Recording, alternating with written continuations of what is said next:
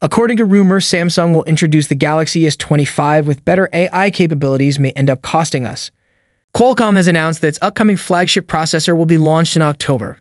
According to TF International analyst Ming-Chi Kuo, mass production of the Snapdragon 8 Gen 4 AP could be 25–30% more expensive than its predecessor, the Snapdragon 8 Gen 3, which costs $190–200. Based on Kuo's forecasts, the new flagship AP could be priced between $237.50 and $260. The higher price is attributed to the manufacturing process of the Snapdragon 8 Gen 4, which for the first time will utilize TSMC's 3nm process node. Specifically, it will use the second-generation N3E node, the same technology used for Apple's new A18 Pro chip.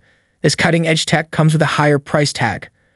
A significant price increase for the AP could affect the retail prices of new phones, such as the Galaxy S25 Ultra, that use this chipset. The latest rumored configuration for the Snapdragon 8 Gen 4 includes 2 high-performance Phoenix CPU cores and 6 medium Phoenix CPU cores. These configurations suggest that the low-power efficiency cores will handle less complex tasks that don't require high processing power. The Snapdragon 8 Gen 4 will be manufactured using TSMC's most advanced process, promising performance improvements in the CPU, GPU, and NPU AI processing. The rise of AI features supported by increasingly powerful mobile chips may help justify potential price increases for premium smartphone models. Earlier this year, Samsung introduced Galaxy AI, with plans to enhance and expand this system with each new flagship generation. However, many generative AI features are language-restricted, and some customers might feel that higher prices are not justified by the improvements in AI capabilities.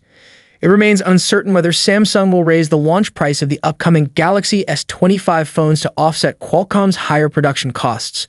The company might choose to cut costs in other areas such as battery, display, or build quality to balance out the increased expense of the chip. Thank you so much for watching this video. If you enjoyed the video, remember to give a like to the video and subscribe to the channel. And I see you in the next video. Peace out.